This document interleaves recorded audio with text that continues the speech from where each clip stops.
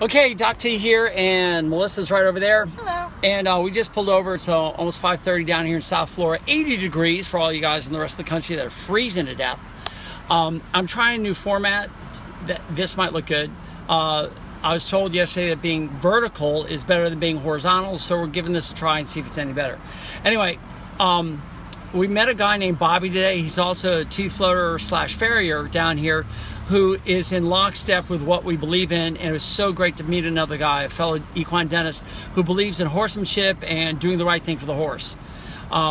We had several horses today. We've been working all day down here in South Florida. It's been really great, but we also looked into the American College of Veterinary Dentistry, which has a whole certification or board certification for becoming a certified equine dentistry. And we found that it's not in alignment with what we believe, what we've noticed, and what we feel is important for the horse.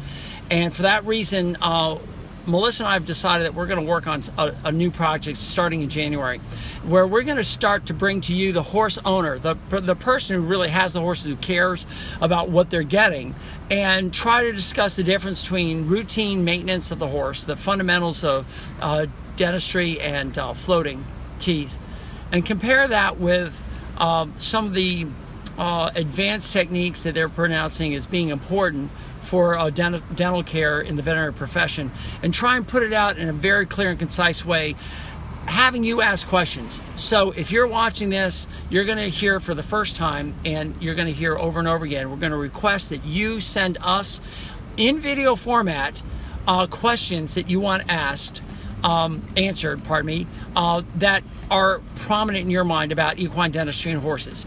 Any question will be good. We'll try and answer both Melissa and I in a special live broadcast or recorded broadcast where we get to get the truth out, or at least have you learn that there are two different ways of looking at things, so you can use your own mind and make your own decisions about what's important for you and your horse. All right, so that's kind of really exciting for us.